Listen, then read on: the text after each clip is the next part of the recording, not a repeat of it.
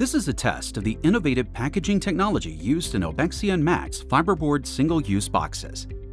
During this test, we will initiate the type of thermal runaway condition that could potentially occur while shipping damaged, defective, or recalled lithium-ion batteries.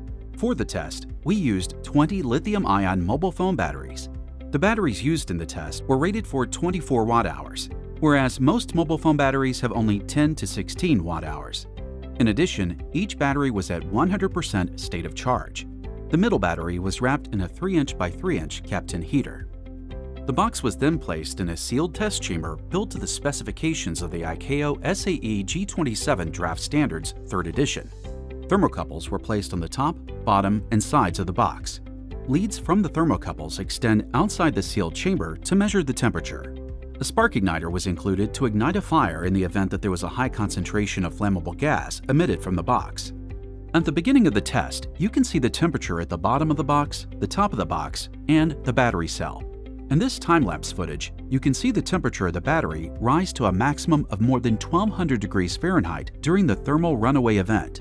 The bottom of the box only reaches 122 degrees. The top of the box maintains 69 degrees. And with no flame around the spark igniter, there is no evidence of a hazardous amount of flammable gas in the test chamber. Opening the box after the test, we see no impact to the top of the heat shield nor to the interior box top. Some soot is visible on the left side of the lid. The bottom of the heat shield that faced the batteries has perforation due to the fire from the battery. Fire, heat, and flammable gases from the battery were mitigated by the heat shield. The heat shield performed 3 functions during the test: retarding fire spread, absorbing heat from the reaction, and filtering flammable gases.